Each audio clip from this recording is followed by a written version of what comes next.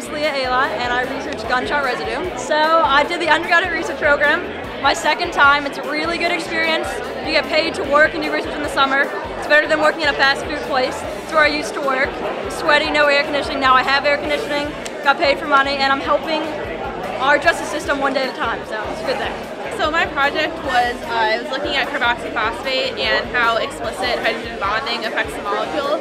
So I really loved the experience of the summer. It was really great to get the opportunity to just focus on research and not have to worry about school or anything else at the same time. And I really loved coming on here every day and spending time with other people in my lab and my mentor and even other people who are working in different labs. So it's a really good experience to get to know other people. I'm working with the serotonin transporter, and basically what we're doing is we're working with a mutant transporter that we got kindly from Gary Rudnick of Duquesne University. I was really happy I got accepted to this. I was overjoyed, and this program is really great for the students and everything. I actually didn't have an interest in research until this past year, and then it just took off. And this has helped me so much, with my techniques and everything. In the end, I'm now a better scientist because of it, and I look into things, situations better, and I can only say that the program's awesome.